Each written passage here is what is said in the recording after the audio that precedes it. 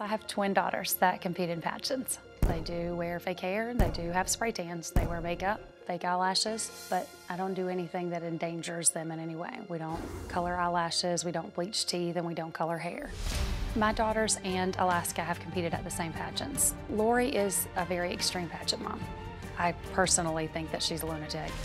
When you put your children in danger, things that can cause blindness, things that can damage their teeth and their hair for the rest of their life, that's not good parenting. That's actually child abuse. Well, Kelly is joining us. Kelly, you say, quote, Lori is famous for being a lunatic. What do you mean? Most of Lori's television debuts have featured her in a very extreme situation just like this. I'm a licensed cosmetologist. Okay. I went to school for thousands of hours to learn what is a safe practice. It's not safe for me to color your eyelashes. You don't offer that service at the salon? It's illegal to offer it in my state. Oh, okay. Well, it's in illegal Ohio, to offer it. Well, that statement that just ran up there in the bold print for everybody in this room to read said, not FDA approved. There is no product that's FDA approved to color eyelashes. It's for eyes. Let me interrupt And you can here. buy that at Sally's Beauty Supply. That makes it perfectly safe.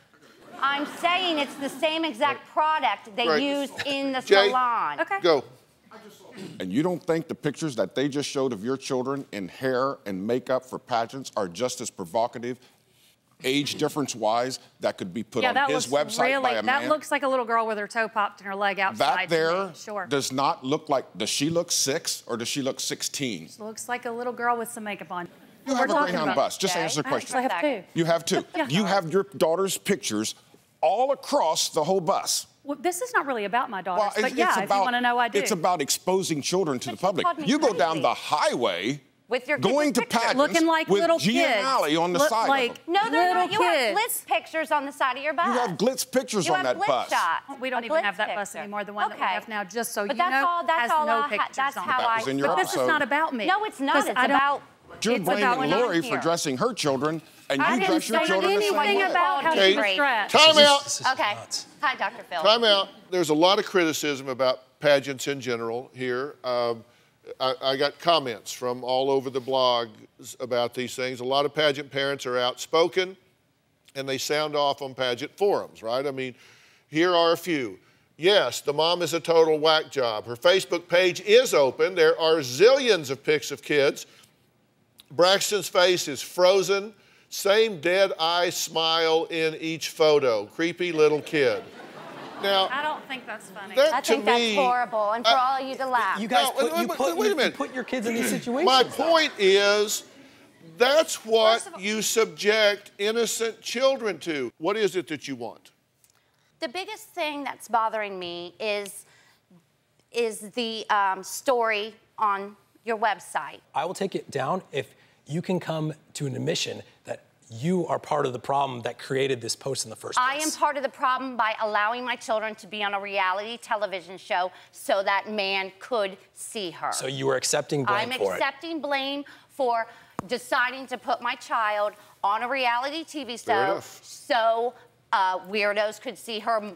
Yes. Okay, perfect. And I appreciate if you take it down. He said he would. Thank you. Thank you for accepting the blame.